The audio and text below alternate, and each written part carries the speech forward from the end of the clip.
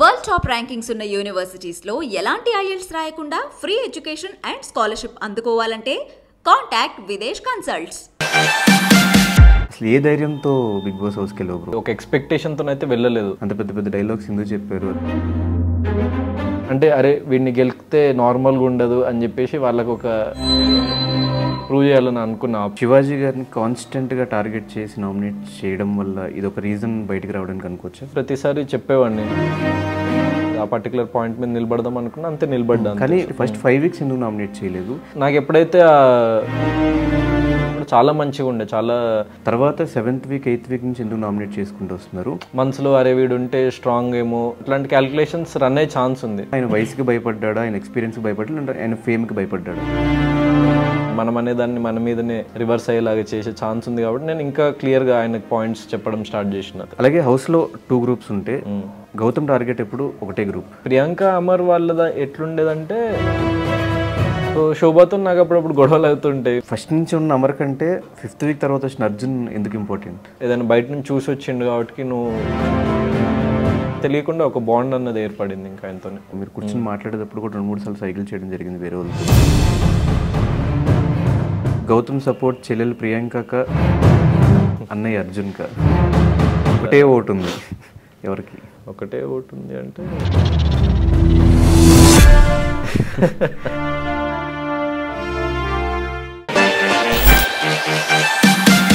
Hi hello నమస్తే, నేను మీ anchor Dhanush. Welcome to iDream. ఈరోజు మనతో పాటున్న గెస్ట్ గౌతమ్గా బిగ్ బాస్ హౌస్లోకి వెళ్ళి అశ్వత్థామగా బయటికి రావడం జరిగింది. హౌస్లో ఉన్న కంటెస్టెంట్స్ అందరి గేమ్ని ఈజీగా డీకోడ్ చేసిన గౌతమ్ తన గేమ్ని డీకోడ్ చేసుకోలేకపోయాడా? అందుకే ఈరోజు మన ముందు గెస్ట్గా వచ్చారా? చాలా విషయాలు తెలుసుకోవాల్సి ఉన్నాయి. అన్ని మాటలు గౌతమ్ మాటలు తెలుసుకునే ప్రయత్నం అయితే చేద్దాం. Hi bro. హాయ్ బ్రో, ఎలా ఉన్నారు? I'm good. సో చాలా రోజుల తర్వాత ఎలా అనిపిస్తుంది మొత్తం ఎక్స్పీరియన్స్ హౌస్లో? చాలా బాగుంది. సో ఒక డిఫరెంట్ లైఫ్ ఎక్స్పీరియన్స్. అట్లాంటి ఎక్స్పీరియన్స్ అంటే మొత్తం ఒకటే ప్లేస్లో ఉండి ఒక అట్లాంటి సెటప్లో ఉండడం అన్నది అయితే once in a life time opportunity నాకు తెలిసి. And at the same time బయటికి రాగానే కైండ్ ఆఫ్ అప్రిసియేషన్, లవ్ చూసి సో ఐఎమ్ వెరీ హ్యాపీ. అంటే బేసిక్గా ఏదైనా ఒక ఫేమ్ నుండి హౌస్లోకి వెళ్ళడం వేరు, అసలు ఏ ఫేము లేకుండా హౌస్లోకి వెళ్ళడం వేరు. ఒక సినిమా చేసి కొంతమంది జనాలు కనిపించి అసలు ఏ ధైర్యంతో బిగ్ బాస్ హౌస్కి వెళ్ళావు బ్రో? అంటే ఆల్మోస్ట్ చాలా మంది అందరికీ తెలిసిన వాళ్ళే వెళ్ళారు. ఉండగలుగుతాను లేదా వెళ్ళి 2nd వీక్ 3rd వీక్ బయటకు వస్తే ఏంటి పరిస్థితి, అవన్నీ థాట్స్ ఉంటాయి. అలాంటి థాట్స్ ఏమైనా వచ్చినాయి? అంటే ఫస్ట్ నేను వెళ్ళేటప్పుడు ఆబ్వియస్లీ ఒక ఎక్స్పెక్టేషన్తో అయితే వెళ్ళలేదు. సో అంటే నాకు ఒక చాలా మంచి ఆపర్చునిటీ, ఎందుకంటే నా ఫస్ట్ ఫిల్మ్ ఇండిపెండెంట్ ఫిల్మ్ ఎక్కువ మందికి రీచ్ కాలేదు, సో ఎక్కువ మందికి తెలియదు అనమాట నేను. సో నాకు ఒక చాలా మంచి ప్లాట్ఫామ్ అనమాట నా ఫ్యూచర్, నా కెరియర్కి కానీ దేనికి కానీ. సో వచ్చిన ఆపర్చునిటీని వెంటనే గ్రాప్ చేద్దామని చెప్పేసి నేను ఫిక్స్ అయినా. సో అదే దాంతో వెళ్ళిన.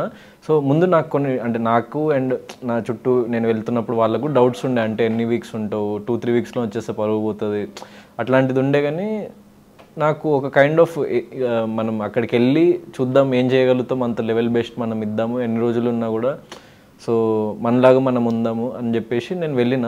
సో ఫస్ట్ ఫ్యూ వీక్స్ నాకు కొంచెం అడ్జస్ట్ అవ్వడానికి టైం పట్టింది. కానీ ఎప్పుడైతే అది నేను బయటికి వెళ్ళి మళ్ళీ లోపలికి వచ్చినో అప్పుడు నాకు యాక్చువల్లీ చాలామంది మైండ్ సెట్స్ కానీ సో అవన్నీ నాకు క్లియర్గా అర్థమైనాయి అనమాట. ఎందుకంటే 6 members voted me out of the house. So okay ఇట్లుంది పరిస్థితి, సో ఎవరు సపోర్ట్ చేయరు మనకి, సో నా అంతటి నేనే స్టాండ్ తీసుకొని చాలా ఇంకా స్ట్రాంగ్గా నిలబడాలి అని చెప్పేసి ఫిక్స్ అయ్యి సో వచ్చినప్పటి నుంచి అంటే అశ్వత్థామ 2.0 అంటే నథింగ్ బట్ అశ్వత్థామ అన్న పేరు ఏంటంటే మీరు చంపాలనుకున్నారు కానీ చంపలేకపోయినరు అన్న దానికి నేను అశ్వత్థామ అని. సో అశ్వత్థామని ఎవరు చంపలేరు అన్న దాంట్లో నేను సో అది పెట్టిన. సో ఆడియన్స్ ఓటింగ్తో వెళ్ళలే నేను, సో వాళ్ళ ఓటింగ్తో వెళ్ళిన అన్న చిన్న బాధ ఉండే. సో మళ్ళీ రిటర్న్ వచ్చిన తర్వాత నేను నా ఓన్లీ కాన్సన్ట్రేషన్ ఏంటంటే ఓకే వీళ్ళకి సపోర్ట్ చేసుకుంటుండ్రు, వీళ్ళకి సపోర్ట్ చేసుకుంటుండ్రు. సో నాకు వీలైనంత వరకు నేను నా ఓన్గా నేను ఆడుతూ సో ఎంతవరకు వెళ్ళగలిగితే అంతవరకు వెళ్దాము, కానీ let's be A solo gamer, solo player అని చెప్పేసి ఫిక్స్ అయిపోయినా అనమాట ఇంకా ఆ పర్టికులర్ పాయింట్ ఆఫ్ టైంలో అయితే. సో సపోర్ట్ విషయం మళ్ళీ మాట్లాడదాం. అశ్వత్థామకు మళ్ళీ మీరు రీఎంట్రీ ఇచ్చినప్పుడు బిఫోర్ సీజన్స్ చాలా రీఎంట్రీస్ చూసాం, కానీ మీరు చెప్పిన పెద్ద పెద్ద డైలాగ్స్ ఫస్ట్ 5 వీక్స్లో మీకు పెద్ద ఇష్యూస్ ఎవరితో ఏమో అవ్వలేదు కదా? అంత పెద్ద పెద్ద డైలాగ్స్ ఎందుకు చెప్పారు? తేనె పోసిన కత్తి, అశ్వత్థామ 2.0 అని చెప్పి డైలాగ్స్ చెప్పినప్పుడు బయట దీన్ని చాలా మంది ట్రోల్ చేశారు. ఆ ట్రోల్స్ అన్ని చూసారా? ట్రోల్స్ ఇంకా చూడలేదు అసలు, ఇప్పుడే వచ్చింది. సో ఇంకా అంత నేను దాంట్లోకి వెళ్ళలేదు. సరే ట్రోల్ అయింది అదంతా పక్కన పెడితే నేను రియాక్ట్ అవ్వడానికి రీజన్ ఏంటంటే, సో నాతో నేను ఫ్రెండ్లీగా ఉండి క్లోజ్గా ఉన్న వాళ్ళు కూడా వాళ్ళు they wanted me to go out అని ఆ మూమెంట్లో, అంటే ఏమైనా నాతో ఎప్పుడైనా ఏమైనా ప్రాబ్లం ఉంటే నాకు చెప్పొచ్చు డైరెక్ట్గా. సో అట్లా చెప్పకుండా డైరెక్ట్గా వాళ్ళకు ఒక ఆపర్చునిటీ వచ్చింది బయటికి పంపించడానికి అన్న టైంలో 7 మెంబర్స్లో 6 మెంబర్స్ అట్లా రియాక్ట్ అయ్యేసరికి నేను డిస్కనెక్ట్ అయిపోయాను అందరి నుంచి బేసిక్గా.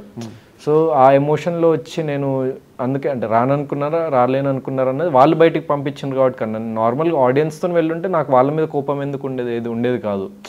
సో నేను అక్కడ వాళ్ళతో డిస్కనెక్ట్ అయ్యి, so I wanted to tell them that మీరు అనుకుంటున్నట్టు అంటే నేను అంత వీక్ ప్లేయర్ని కాదు, నేను పంపించాలనుకుంటే పంపించలేరు, ఓన్లీ ఆడియన్స్ విల్ డిసైడ్ అని చెప్పేసి.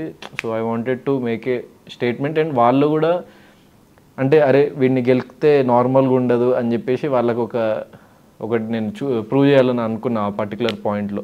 సో అందుకే నేను వచ్చిన దగ్గర నుంచి కూడా నాకు ఎవరిలో తప్పు అనిపిస్తే, సో ఆ టీం ఈ టీం ఆ గ్రూప్ ఈ గ్రూప్ అన్నట్టు కాకుండా, సో నేను ప్రతి ఒక్కళ్ళతోనే నేను సో అందరినీ నామినేట్ చేసిన, నేను అందరికీ ఎవరితో నేను ఏదైనా ఉన్నా కూడా నా ఒకళ్ళు స్టాండ్ తీసుకున్నా. సో నాకు అనిపించిన అభిప్రాయాలను చెప్పిన, some times it might be right are wrong, కానీ నాకు అనిపించింది సో నేను చేసిన అనమాట మిగతా వచ్చిన టైం మొత్తం. అండ్ ఏ స్ట్రాంగ్ రీజన్తో గౌతమ్ ఈరోజు బయటకు వచ్చారు? స్ట్రాంగ్ రీజన్ అంటే నాకు కూడా తెలియదు యాక్చువల్గా. సో చాలా క్రూషియల్ వీక్స్ ఇప్పుడు ఉన్నవి. సో ఏ రీజన్ అని పర్టికులర్ నాకు కూడా తెలియదు, నేను ఇంకా వచ్చే ఎపిసోడ్స్ కూడా చూడలేదు. సో ఎనీథింగ్ అని ఒక లవ్ అయితే వచ్చింది నేను వెళ్ళినప్పటి నుంచి బయటకు వచ్చిన ఈ టైంలో. ఒక హ్యూజ్ అంటే కొంచెం ఎంతోమంది చేయలేని కొన్ని పాయింట్స్ నువ్వు ఎత్తి చూపని కొన్ని పాయింట్స్ ఆడియన్స్ పర్స్పెక్టివ్ని ఎగ్జాక్ట్గా అనలైజ్ చేసి చెప్పినవని అది నాకు నేను hugely like respect that audience నన్ను అట్లా అర్థం చేసుకున్నారని. సో అట్లాంటి విషయాలు చాలా ఉన్నాయి. సో ఐఎమ్ హ్యాపీ ఒక కైండ్ ఆఫ్ నాకు వచ్చిన ఫ్యాన్ ఫాలోయింగ్ కానీ లేకపోతే ఆ లవ్ కానీ, సో అది నాలాగా నేను ఉండడం వల్లనే వచ్చింది. సో నేను మళ్ళీ వాళ్ళందరిలాగా సో మళ్ళీ ఏదో గ్రూప్లో జాయిన్ అయిపోయో లేకపోతే ఒకళ్ళని అన్ని ఇన్స్ట్రక్షన్స్ అడుగుతూ చేయడము అది చేసి ఉంటే సో నాకు ఇట్లాంటిది ఈ బేస్ వచ్చేది కాదని నా ఉద్దేశం. సో ఏదో ఒకటి మంచి జరిగింది. ఏమన్నా శివాజీ గారిని కాన్స్టెంట్గా టార్గెట్ చేసి నామినేట్ చేయడం వల్ల ఇది ఒక రీజన్ బయటికి రావడానికి అనుకోవచ్చా? అంటే అదేం లేదు, ఎందుకంటే కాన్స్టెంట్గా నేనైతే టార్గెట్ చేసి అయితే ఏం చేయలేదు. నాకు అనిపించింది నేను ప్రతిసారి చెప్పేవాడిని, నాకు ఎవరిలో అయితే ఏదైతే మిస్టేక్ ఉందో సో అది వేరే వాళ్ళకి కనిపించదు అన్నప్పుడు నేను ఇంకా స్ట్రాంగ్గా నిలబడదాం దాని మీద అనిపించింది. సో ఇప్పుడు అందరికీ కనిపించే మిస్టేక్ అందరు మాట్లాడుకునేది వేరు, కొన్ని మిస్టేక్స్ ఎట్లుంటాయంటే ఎవ్వరూ వేలెత్తి చూపించలేకపోతున్నారు, సో అందరు భయపడుతున్నారా ఏంది అన్న ఫీలింగ్లో నేను so I wanted to stand చాలా స్ట్రాంగ్గా నిలబడి సో నేను దాని మీద ఆ పర్టికులర్ పాయింట్ మీద నిలబడదాం అనుకున్నా, అంతే నిలబడ్డాను. కానీ మీరు నిలబడింది అందరూ అప్రిషియేట్ చేస్తున్నారు, ఆడియన్స్లో చాలా మంది కూడా డౌట్స్ ఉన్నాయి శివాజీ గారి గేమ్ గురించి, మీరు కూడా చాలా పర్ఫెక్ట్గా చెప్పారు. కానీ అందరికన్నా మేజర్ డౌట్ ఏంటంటే శివాజీ గారి పాయింట్స్ మీరు చెప్తున్నప్పుడు ఫస్ట్ 5 వీక్స్లో జరిగిన పాయింట్స్ కూడా మీరు చెప్తున్నారు కాబట్టి ఫస్ట్ 5 వీక్స్ ఎందుకు నామినేట్ చేయలేదు, తర్వాత 7th వీక్ 8th వీక్ నుంచి ఎందుకు నామినేట్ చేసుకుంటూ వస్తున్నారు? అంటే ఫస్ట్ 5 వీక్స్ ఏమన్నా ఆయన వయసుకి భయపడ్డా, ఆయన ఎక్స్పీరియన్స్కి భయపడ్డా, అంటే ఆయన ఫేమ్కి భయపడ్డా? ఈ క్వశ్చన్ అయితే చేస్తున్నారు. అంటే నాకు ఫస్ట్లో వెళ్ళంగానే నాకు శివాజీ నేను ఇంకా అన్న కూడా కదా సార్ అని అనేవాడిని అనమాట. సో అంత ఓల్డ్ అండ్ అంత సీనియర్ యాక్టర్ అన్న ఒక రెస్పెక్ట్తోనే వెళ్ళినా నేను వెళ్ళడం కూడా. సో అందరికీ ఆ రెస్పెక్ట్ ఆయన మీద అయితే ఉండేది. సో నాకు ఎప్పుడైతే ఆయన అంత వెళ్ళేటప్పుడు కూడా నేను ఆయన కూడా జ్యూస్ పోసినప్పుడు కూడా చాలా మంచిగా ఉండే, చాలా లైక్ చాలా బాగుండి సడన్గా ఆ పాయింట్ వచ్చేటప్పుడు ఇట్లా అంటే ఓకే నేను వేరే వాళ్ళందరూ యంగ్స్టర్స్ వాళ్ళు మనసులో అరే వీడు ఉంటే స్ట్రాంగ్ ఏమో వీడిని పంపించేస్తే మనకి ఈజీ అవుతుందేమో అట్లాంటి క్యాలిక్యులేషన్స్ రన్ అయ్యే ఛాన్స్ ఉంది. కానీ ఆయన నుంచి అది ఎక్స్పెక్ట్ చేయలేదు నేను బేసిక్గా, అంత మెచ్యూర్గా ఆలోచిస్తారని చెప్పేసి అనుకుని అంత సీనియర్ యాక్టర్ ఇంత ఎక్స్పీరియన్స్ ఉంది అని అనుకుని ఆయన నుంచి expect చేయకపోయేసరికి I got taken back. And అప్పటి నుంచి నాకు అనిపించినవంతా ఇంకా నేను ఎవరైనా ఆయన అయినా సరే ఎవరైనా సరే ఇంకా నేను స్ట్రాంగ్గా నిలబడదామని ఫిక్స్ అయిపోయి వచ్చినా కాబట్టి సో నాకు అనిపించిందంతా నేను చెప్పడం స్టార్ట్ చేసేసిన అనమాట అక్కడ నుంచి.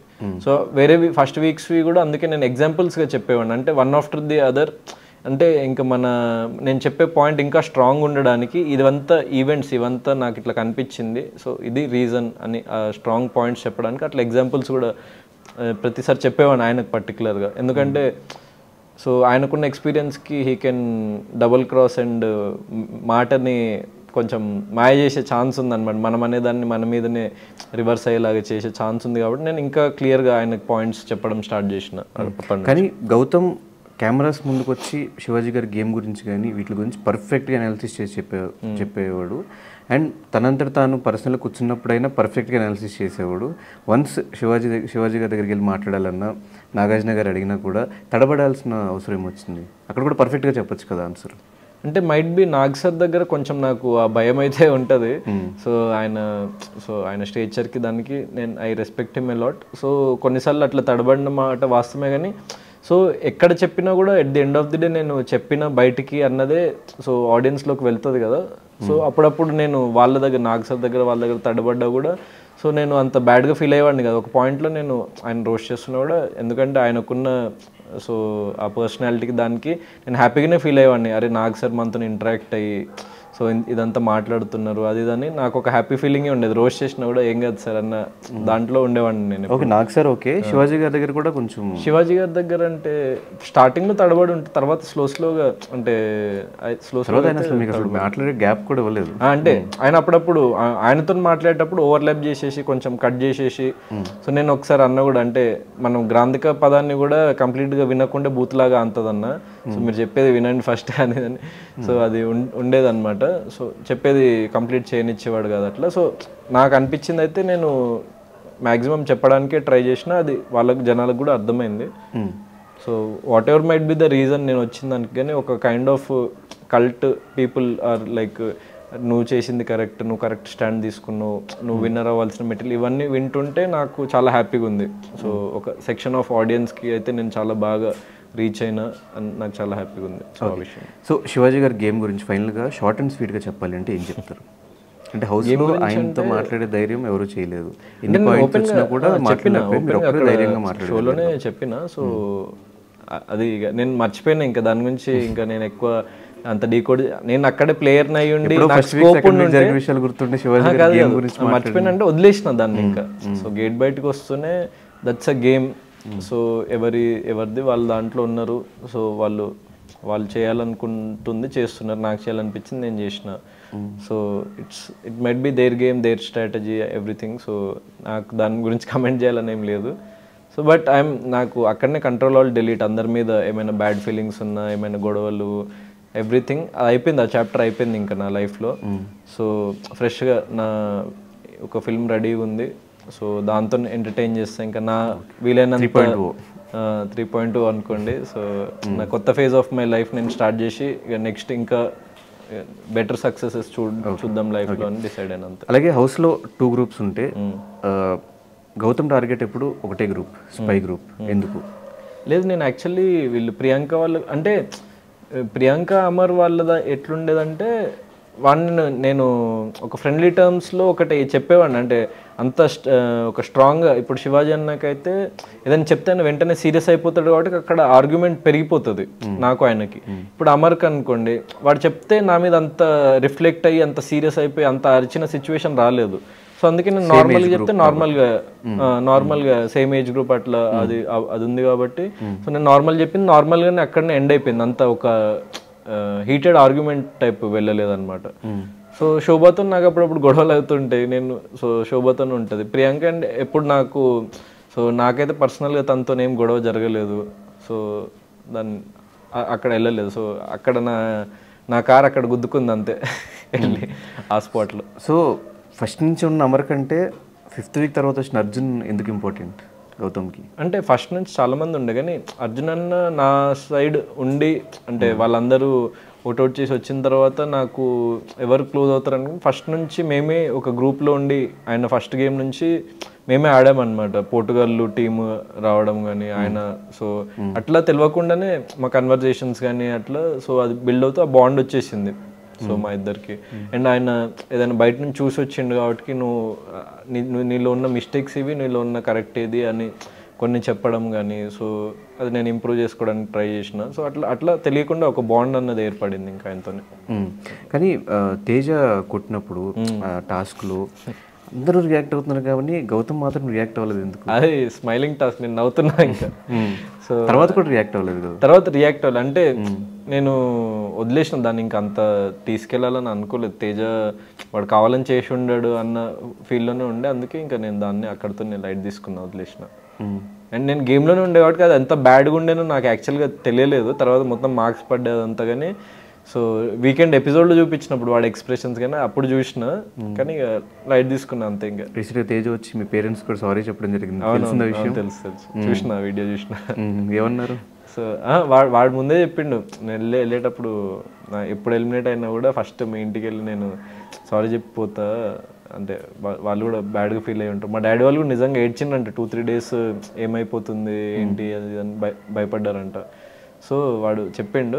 నేను ఈరోజు కూడా మాట్లాడినా తేజతోని. So is a good friend అంతే. ఇంకా అలాగే ఫస్ట్ 5 weeks ఏదో శుభశ్రీ మోజులో పడినట్టు కనిపించింది ఆ లవ్ ట్రాక్ ఒకటి. శుభశ్రీ బయటకు వచ్చిన తర్వాత గౌతమ్లో ఉన్న అసలైన ఫైర్ బయటకు వచ్చింది, ఇది యాక్సెప్ట్ చేస్తారు? అసలైన ఫైర్ బయట అది యాక్సెప్ట్ చేస్తా. అంటే శుభశ్రీ మోజు అన్న విషయం కాదు కానీ మైట్ బి అట్లా కనెక్ట్ అయినాం ఆ పర్టికులర్ పాయింట్ ఆఫ్ టైంలో. సో యాజ్ ఒక ఫ్రెండ్లీ బాండే వచ్చింది ఫస్ట్లో అయితే. సో ఒక 5 weeksలో అయితే మనం ఒక ఏదో పెద్ద అంత ఒక పర్సన్కి ఇంకో పర్సన్కి అంత స్ట్రాంగ్ బాండ్ అయితే ఇంకా బిల్డ్ అవ్వదు కదా. సో తను 5 weeksలోనే వచ్చేయడం వల్ల నా గేమ్ వేరే, నేను నెక్స్ట్ ఇంకా నాగ్ సార్ వాళ్ళు కూడా చెప్తూ ఉంటారు కదా. సో నా దాని మీద గేమ్ మీదనే కాన్సన్ట్రేట్ చేయడం స్టార్ట్ చేసిన నేను. సో అట్లనే ఆడుకుంటూ వచ్చిన. సో ఈరోజు కూడా తనతో మాట్లాడిన, ఎందుకంటే తను బయటకు వచ్చి ఆ లెటర్ టాస్క్ వల్ల తను బయటకు అంటే అదే వీక్ బయటకు వచ్చి తను ఫీల్ అయింది, బయటకు వచ్చాను తను ఇట్లా ఎమోషనల్ బ్లాక్మెయిల్ చేస్తాడని చెప్పి నేను అసలు ఎక్స్పెక్ట్ చేయలేదు, చాలా నమ్మాను అనే మాట చెప్పిందని చెప్పేసి నాకు తెలిసి నేను తనకు కాల్ చేసి అట్లా ఫీల్ అయి ఉంటే సారీ, కానీ నా ఇంటెన్షన్ అది కాదని తనతో పర్సనల్లీ కూడా నేను చెప్పడం జరిగింది. సో పర్సనల్లీ కూడా నేను I want to tell that నేను ఆ ఇంటెన్షన్తో అయితే నేను చేయలేదు. సో కంటెండర్గా అవడానికి ఛాన్స్ వస్తుంది కదా అని చెప్పేసి సో నేను తనని సాక్రిఫైస్ చేయమని అడగడం జరిగింది. అండ్ నాకు తనకి కొంచెం అక్కడ ఆర్గ్యుమెంట్ జరగడము, సో ఇద్దరికి చిన్న క్లాష్ రావడం, అండ్ వెంటనే అదే వీక్ తను బయటకు వెళ్ళిపోవడం వల్ల సో తను అదే మూడ్లో ఉండిపోయింది. ఇంకో 1 week 2 weeks ఉండుంటే క్లియర్ అయ్యేదేమో నాకు తెలిసి మరి. సో అది క్లియర్ అవ్వలేకపోయింది. సో అది ఓపెన్గా నేను తనతోనే ఇంకా ఒకళ్ళు చెప్పింది ఇంకో వాళ్ళకి ఇంకో రకంగా అర్థమవుతుంది అని చెప్పేసి నేనే పర్సనల్గా కాల్ చేసి పర్సనల్గా నువ్వు అట్లా ఫీల్ అయి ఉంటే మాత్రం ఐ అపాలజైజ్, సో ఆ ఉద్దేశంతో చేయలేదని క్లియర్ అవుట్ చేసుకున్నా. షీఈస్ వీఆర్ ఫైన్ నో, ఏం అట్లాంటి డిస్టర్బెన్స్ లేదు ఇద్దరి మధ్య. సో బయట ఏమన్నా లోపలికి వెళ్ళే ముందు గేమ్ అంతా స్టడీ చేసి పర్సన్స్ అందరినీ స్టడీ చేసి వచ్చావు లోపలికి? లేదు అస్సలు లేదు. అంటే అసలు ఈవెన్ నేను తెలుగు సీజన్స్ చూడలేదు, హిందీది నేను కాలేజ్లో ఉన్నప్పుడు ఒక సీజన్ చూసాను. ఇప్పుడు ఈ సీజన్ కంటెస్టెంట్స్ మీద ఏమన్నా గ్రౌండ్ వర్క్ చేసి నార్మల్ ఏదైనా ఇట్లా మీమ్స్ ఏదైనా ఇట్లా వచ్చినప్పుడు చూసి ఓకే వీళ్ళు ఇదా అని అనుకోవడం తప్ప గ్రౌండ్ వర్క్ రీసెర్చ్ అంతా లేదనమాట. ఎవరు తెలియదు పర్సనల్గా. సో అందరు మీ క్లియర్ అనాలిసిస్ చూసిన తర్వాత ప్రశాంత్కి రీల్కి ₹1,00,000 వస్తుంది ఈ మాటలను చూసిన తర్వాత బయట స్టడీ చేసి వచ్చాడు లోపలికి కాదు, నాకు వాళ్ళే చెప్పిండు. అంటే నేను ఆల్రెడీ ఒక ఫిల్మ్ చేసిన కదా, సో ప్రమోషన్ టైంలో ఇన్ఫ్లుయెన్సర్స్ రీల్స్ చేసి లేకపోతే ప్రమోషన్స్కి ఎట్లా ఎంత తీసుకుంటారో ఆ విషయం నాకు తెలుసు. సో అంతమంది ఫాలోవర్స్ ఉన్నారు, అంత అది ఉంది కాబట్టి నీకు సంపాదించే కేపబిలిటీ ఉంది అంటే ఏదైతే యాంగిల్ అది చూపిస్తుండ్రో అది కరెక్ట్ కాదురా అని నాకు అనిపించిందని నేను చెప్పిన. ఎందుకంటే చూసుకుంటే నేను కూడా ఒక ఫిల్మ్ ఇండిపెండెంట్ ఫిల్మ్ చేసిన యాక్టర్ అని వెళ్ళిపోయింది, కానీ నేను ఒక నార్మల్ ఒక మిడిల్ క్లాస్ ఫ్యామిలీ నుంచి నా కష్టాలు నాకు తెలుసు అనమాట. సో అది తప్పుగా వెళ్ళొద్దు. సో చాలామంది వేరే డిఫరెంట్ ప్రాబ్లమ్స్తో వచ్చిండ్రు. చాలామంది మేము కూడా కామన్ మ్యాన్, మేమేమి ఇండస్ట్రీ బ్యాక్గ్రౌండ్లు ఎవరు గాడ్ ఫాదర్ లేదు అని చెప్పేసి అది నేను చెప్పాలని అనుకున్నాను అనమాట. సో అది అట్లా ఆ ఉద్దేశంలో చెప్పింది అది అంతే. అండ్ హౌస్లో గౌతమ్ కొంతవరకు నెగిటివ్ కావడానికి రీజన్ ఏంటంటే 2nd 3rd వీక్లో యావర్ని స్టెరాయిడ్స్ అని చెప్పి చూపిస్తాం. దానికి ఇప్పటికీ రిగ్రెట్ ఫీల్ అవుతున్నారు? రిగ్రెట్ అంటే సారీ మళ్ళీ శివాజీ గారి దగ్గర ఎత్తడం ఆ టాపిక్లు తీయడం. సో నేను వాడికి సారీ చెప్పిన. సో అది సో ఆ హీట్ ఆఫ్ ది మూమెంట్లో జరిగిపోయిన ఆర్గ్యుమెంట్గా వాడు అరుచుకుంటా మీదికి రావడంతోనే అది జరిగింది. అది only heat of the moment, before కూడా మీరు కూర్చొని మాట్లాడేటప్పుడు కూడా 2-3 సార్లు సైకిల్ చేయడం జరిగింది వేరే వాళ్ళతో. సైకిల్ ఏం చేయాలి అక్కడే ఆ హీట్ ఆఫ్ ది మూమెంట్లో జరిగిందే థింగ్. సో ఆ గొడవలో అట్లా సో జరిగింది. నేను వాడికి సారీ చెప్పిన. So I'm sorry if he felt bad and వాడి ఫ్యాన్స్కి కానీ ఆడియన్స్కి కానీ. So I'm sorry for that. ఇప్పుడు మాత్రం వాడు మంచి ఫ్రెండ్. అమ్మ వచ్చిన తర్వాత ఇంకా కొంచెం మంచి క్లోజ్ ఫ్రెండ్ అయిపోయిండు. ఎందుకంటే మదర్ లేదని వాడు ఫీల్ అవుతున్నప్పుడు అమ్మ వెళ్ళి సో హగ్ చేసుకొని కన్సోల్ చేసింది. దెన్ నేను కూడా వెళ్ళి వాడికి చెప్పినారే నేను అడాప్ట్ చేసుకుంటున్నా నేను అని. మేము ఇప్పుడు యాక్చువల్లీ ఒక ట్రిప్కి వెళ్దామని కూడా ప్లాన్ చేసుకున్నాం. సో బయటకు వచ్చిన తర్వాత so everything is fine. So ఇప్పుడు గౌతమ్ సపోర్ట్ చెల్లెలు ప్రియాంక, అన్నయ్య అర్జున్ కా ఒకటే ఓటు ఉంది, ఎవరికి? ఒకటే ఓటు ఉంది అంటే అదేం లేదు. నేను బయటకు వచ్చేసినాగా నేను నోట అంటే శివాజీ గారికి వేస్తారండి? ఎవరికి వేయను. ఫస్ట్ గేమ్ చూస్తా. అసలు సపోర్ట్ అయినా ఎవరికి అంటే పర్సనల్గా I will be supporting Priyanka and Arjun అన్న బోత్. సో ఫస్ట్ చూస్తా అనమాట. యాక్చువల్ ఎపిసోడ్స్ చూసి ఏంటి పరిస్థితి అంటే ఇంకా నాకు తెలియని విషయాలు కూడా కొన్ని తెలుస్తాయి కదా. నేను లోపల ఉన్నా కాబట్టి నాకు తెలియని, నేను లేని టైంలో ఏం మాట్లాడుకున్నారు ఆ విషయాలన్నీ కూడా తెలుస్తాయి కదా. సో దాన్ని బట్టి నేను నెక్స్ట్ ఇంటర్వ్యూలో చెప్తా. కానీ హౌస్లో 2 గ్రూప్సే ఉన్నాయి. పాపం అర్జున్ గౌతమ్ ఏ గ్రూప్లో లేరు అనుకున్న టైం నుంచి లాస్ట్ 2 వీక్స్ చూసుకున్నట్లయితే ప్రియాంక కోసం మీరు చేసిన సాక్రిఫైస్లు, మీరు కూడా నెమ్మదిగా స్పా బ్యాచ్లోకి వెళ్ళిపోతున్నారేమో అంటే కాదు. నేను ఓన్లీ ప్రియాంక ఒక్కదానికే సపోర్ట్ చేసిన తప్ప వాళ్ళు ఆ ముగ్గురికి ఏం సపోర్ట్ చేయలేదు. ప్రియాంక చాలా సందర్భాలు స్పా బ్యాచ్ నుంచి బయటికి తీసుకురావాలని చాలా ప్రయత్నాలు చేసినట్టు అనిపించింది. లేదు ఆ బ్యాచ్ నుంచి తీసుకురావాలని కాదు కానీ అంటే తనకి రియాలిటీ ఏంటో నేను చెప్పాలనుకున్నాను. స్టేజ్ మీద కూడా అప్పుడు 5th వీక్ వెళ్ళిపోతున్నా అనుకున్న టైంలో కూడా నేను ఓపెన్గా చెప్పింది. ఎందుకంటే నేను ఇంతకుముందు ఒకటి వీడియో చూసిన, he decoded it in a correct way అని. ఇప్పుడు 10th వీక్ 11th వీక్ మాట్లాడుతుంది. నేను ఆ 5th వీక్లో నాకు అనిపించి చెప్పిన అనమాట. నాకు అనిపించి సో అది ఓపెన్గానే తనకు చెప్పిన, తన ఇష్టం, ఇంక it's her life her game. నాకు అనిపించింది నేను చెప్పిన, నేను ఒక ఆ బాండింగ్ ఉంది కాబట్టి వేరే వాళ్ళకైతే చెప్పేవాడిని కాదు. సో తను తీసుకుంటుందో తీసుకోదో తన ఇష్టం. So it's there game there wish. Okay, ఈ పంచ కాన్సెప్ట్ ఏంటి బ్రో? పంచ అంటే నామినేషన్స్లో పంచ కట్టడం, హీట్ మూమెంట్ వచ్చినప్పుడు దాన్ని లేపడం, ఏంటి కాన్సెప్ట్?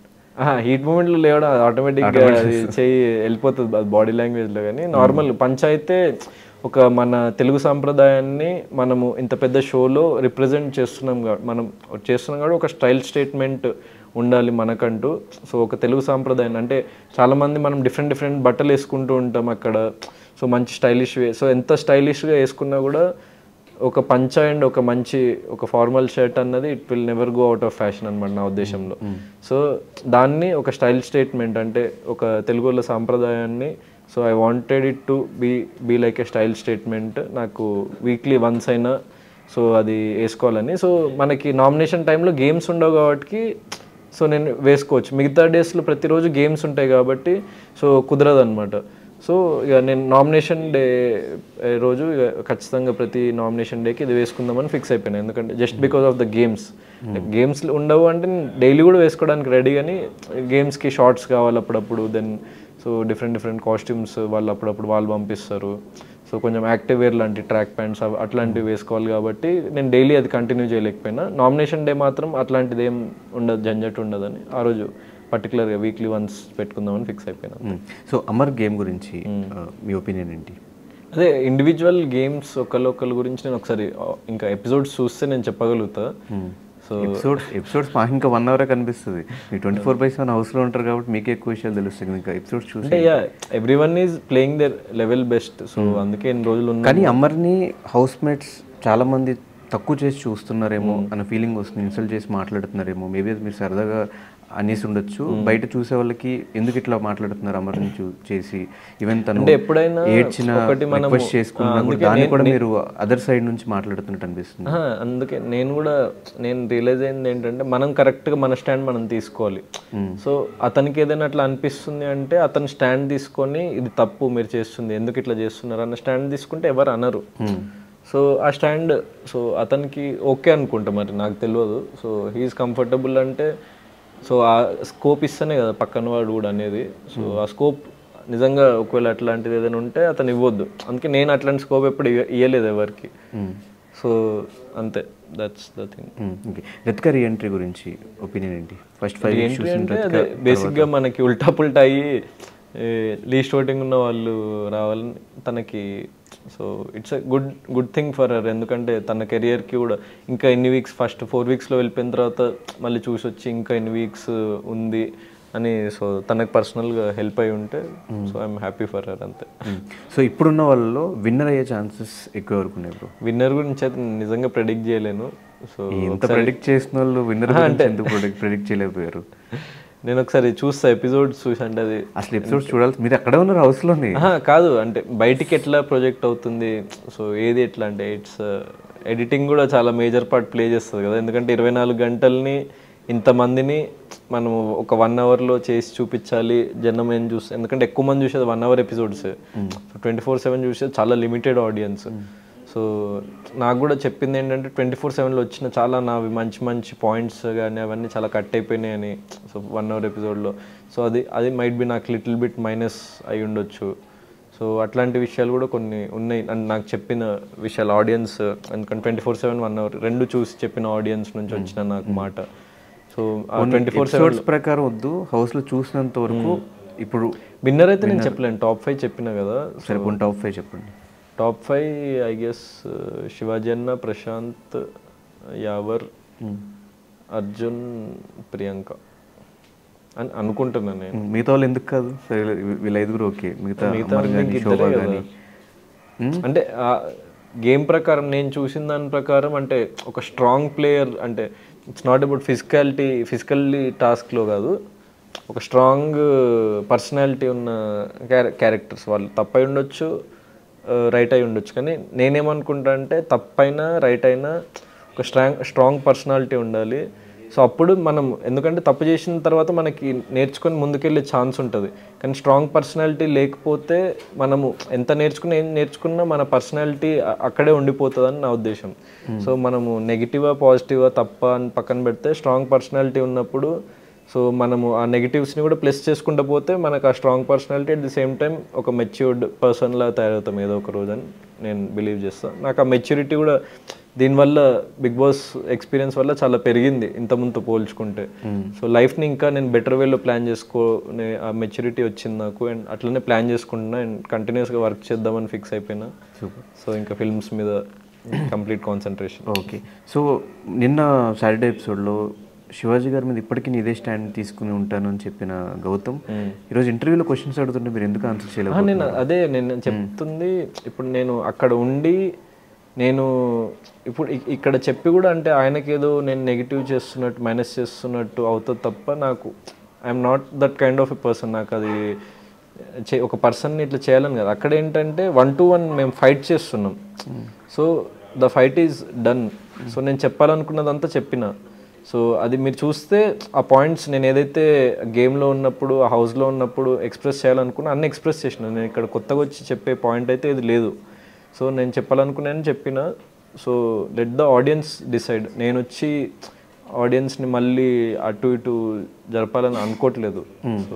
సో హౌస్లోకి వెళ్ళడానికి మేజర్ నేను గెలవడానికి నేను ఎప్పుడైనా కష్టపడతా, కానీ ఎదుటిని ఓడించడానికి నేను ఎప్పుడు కష్టపడను. సో ఆయనని ఓడించాల్సిన అవసరం నాకు లేదు. సో నేను నా గెలుపు కోసం ప్రయత్నించిన. సో ఇక్కడ వరకు వచ్చిన 13th వీక్లో ఎలిమినేట్ అయినా ఇంకొక వీక్ ఉంటే బాగుండన్న చిన్న రిగ్రెట్ అదొక్కటే ఉంది నాకు. కానీ చాలామంది ఫీల్ అవుతున్నారు నేను ఎలిమినేట్ అయిపోయినా అని. సో వాళ్ళందరికీ be strong and be happy that నన్ను ఇంతవరకు నేను వచ్చినాని. ఫర్దర్గా కూడా నన్ను మల్టిపుల్ మీడియంస్లో చూస్తారు. Social media. నెక్స్ట్ క్వశ్చన్ అది ఒక ఫేమ్ కోసం బిగ్ బాస్ హౌస్లోకి వెళ్ళిన గౌతమ్ నెక్స్ట్ నుంచి ఫేమ్ కోసం అనే కాదు, ఒక ఆడియన్స్లోకి రీచ్ అవ్వాలని. అదే ఫేమ్ ఉంటుంది కదా ఆడియన్స్ రీచ్ అవ్వాలి. అంటే ఫేమ్ కూడా 2 types. అంటే ఇప్పుడు జస్ట్ నెగిటివ్గా ఒక నెగిటివిటీగా ఒక కాంట్రవర్సీ చేసి కూడా ఫేమ్లోకి వెళ్ళొచ్చు. కానీ నేను అది కూడా వద్దనుకున్నా. అంటే సో నేనేంటో నేను ఉందాం అట్లా. సో నాకు అది అప్పుడప్పుడు నెగిటివ్ అయినా పాజిటివ్ అయినా కూడా నేనేంటో ఆ మూమెంట్లో నాకు అనిపించింది చేద్దాం తప్ప ఏదో పర్టికులర్గా ఇలా ఉందామని మనము గిరిగీసుకొని వెళ్తే అక్కడ వర్కౌట్ కాదు అని నాకు అర్థమైపోయింది. ఎందుకంటే అంత కంటిన్యూస్ 24/7 మనము ఇన్ని డేస్ ఉండాలి కదా. So I will be my self అని నేను ఫిక్స్ అయిపోయినా. అంత నెక్స్ట్ కెరియర్ ఎలా ఉండబోతుంది, ఎలా ప్లాన్ చేసుకోబోతుంది? ఒక ఫిల్మ్ లైక్ వెరీ సూన్ ఒక 10-15 డేస్లో ప్రమోషన్ సాంగ్స్ రిలీజ్ చేయడం అంతా స్టార్ట్ చేస్తా. సో స్టార్ట్ చేస్తున్నాము. కొత్త డైరెక్టర్ నవీన్ గారు. So he's directing the film and 7 Hills Satish అన్న ప్రొడక్షన్. సో ఇంకో ఫిల్మ్ కూడా ఆయన ప్రొడక్షన్లోనే ఈరోజు చేద్దామని చెప్పేసి నేను బయటికి రాగానే so he told me so ఇంకో ఫిల్మ్ కూడా మనమే చేస్తున్నామని, సో ఇంకో ఫిల్మ్ ఆయనతోనే చేస్తా. And at the same time ఇక ఇప్పుడే వచ్చినా కదా, రేపటి నుంచి I will keep on working and కొత్త స్క్రిప్ట్స్ ఎపిసోడ్స్ అయి చూడవు బ్రో. ఎపిసోడ్స్ చూస్తా. సో కొత్త స్క్రిప్ట్స్ కూడా నేను వింటూ ఉంటా. మంచి అంటే నాకు మెయిన్గా ఒక రెగ్యులర్ ప్యాటర్న్ సినిమా కంటే ఒక new age kind of films కానీ, సో అట్లాంటి నాకు తగిన రోల్స్ చేస్తూ ముందుకెళ్దామని ఉంది. సో నాకు తగినంత వరకు నేను ఎక్కువ వర్క్ చేస్తా, ఇంకా జనాల్లోకి వస్తా అంతే. మా ఆడియన్స్ అందరూ కూడా ఈ అశ్వత్థామ అనే పేరు రిజిస్టర్ అయిపోయింది కాబట్టి ఆ పేరు మీద సినిమా ఎక్స్పెక్ట్ చేస్తున్నారు. అశ్వత్థామ మూవీ ఆల్రెడీ వచ్చింది కదా, అది రావడం వేరే. ఇప్పుడు ఇంకోటి వస్తే గౌతమ్ అశ్వత్థామ అని వస్తే చూస్తారు, లేదా అశ్వత్థామ 2.1 పెట్టచ్చు దీనికి. లేదు, నా స్క్రీన్ నేమ్ చేసుకోవచ్చేమో. నేను అసలు ఫస్ట్ చూస్తాను సోషల్ మీడియాలో కొన్ని వీడియోస్ చూసిన. సో ఒకసారి నేను అన్నీ చూసి ఎట్లుంది రెస్పాన్స్ ఏంటని కరెక్ట్ నేను ఒక అవగాహనకు వస్తా ఫస్ట్. ఎస్, డెఫినెట్గా ఇలాగే మీ ఫిల్మ్ కెరీర్ కూడా సక్సెస్ఫుల్గా, బిగ్ బాస్ కెరీర్ ఎట్లయితే సక్సెస్ఫుల్గా వచ్చింది అట్లాగే ఫిల్మ్ కెరీర్ కూడా సక్సెస్ఫుల్గా వెళ్ళాలి, మీరు అనుకున్న గోల్స్ అని రీచ్ అవ్వాలని మనస్ఫూర్తిగా కోరుకుంటాను. Thank you so much bro, all the very best. Thank you. ఆడియన్స్కి ఏం చెప్తావు ఫైనల్గా? సో సపోర్ట్ చేసిన ఆడియన్స్కి, నన్ను ఇన్ని రోజులు సపోర్ట్ చేసిన ఆడియన్స్కి and mainly big boss management and Nag sir, ఇన్ని రోజులు నాకు ఇండస్ట్రీలో అంటే ఒక సపోర్ట్ లేదు అని ఒక చిన్న అది ఉండేది, కానీ నాకు big boss is the major support. నాకు ఒక బేస్ని బిల్డ్ చేసింది. And at the same time Nag sir నా గాడ్ ఫాదర్ అండ్ మెంటర్ అని అనుకుంటా. సో ఆయన బిగ్ బాస్ హౌస్ మేట్స్ని ఎట్లా ట్రీట్ చేస్తాడో, అంటే బయటకు వచ్చిన తర్వాత కూడా ఎప్పుడు వాళ్ళతో రిలీజ్ ఈవెంట్కి వస్తాను మాట ఇచ్చిండు Nag sir. So he's very lovely person. So ఎప్పటికీ జనాల కోసం, నా కోసం ఇంత కష్టపడి ఇంత సపోర్ట్ చేసి ఈరోజు కూడా చాలామంది వచ్చి కలిసిండ్రు నన్ను, లైక్ ఇంటికి వచ్చేటప్పుడు వెల్కమ్ చేసేటప్పుడు. సో వాళ్ళందరికీ I'm very thankful and keep on supporting me. So I love you all. Thank you. Ashwatthama signing off. Ashwatthama Gautam signing off. Thank you.